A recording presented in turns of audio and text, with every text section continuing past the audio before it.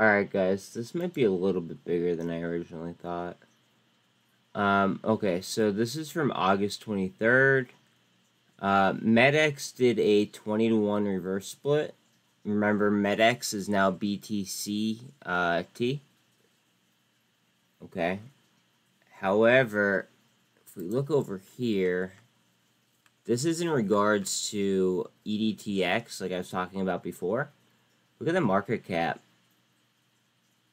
from their company that is now into BTCT, which was METX. And remember, I just showed you their website on my last video of the two together. Now, if we look further into this news, so strategic partnership with the company that owned METX.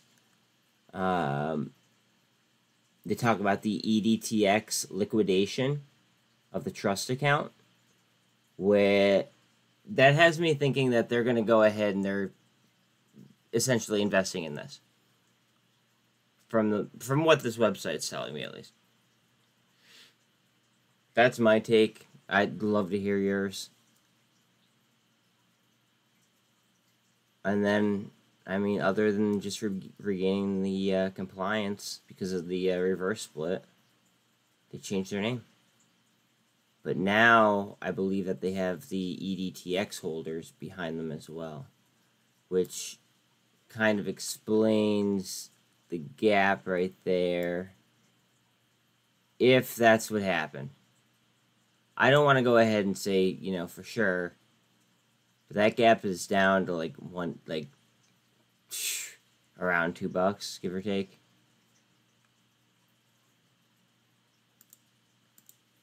This is an interesting website, though. Gave me a lot of detail.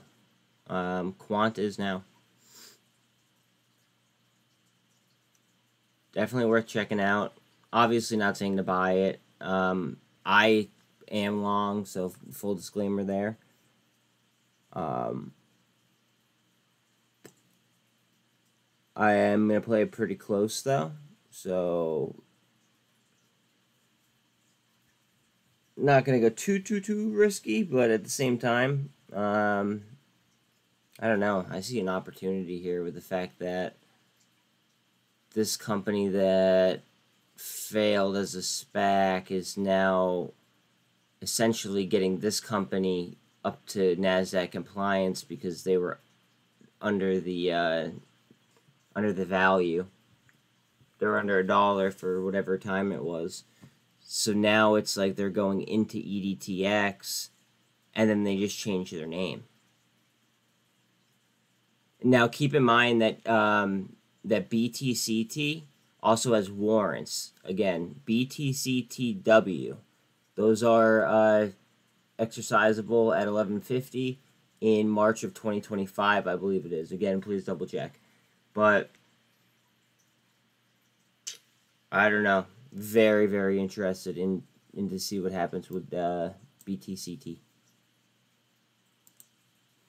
Good luck today, guys.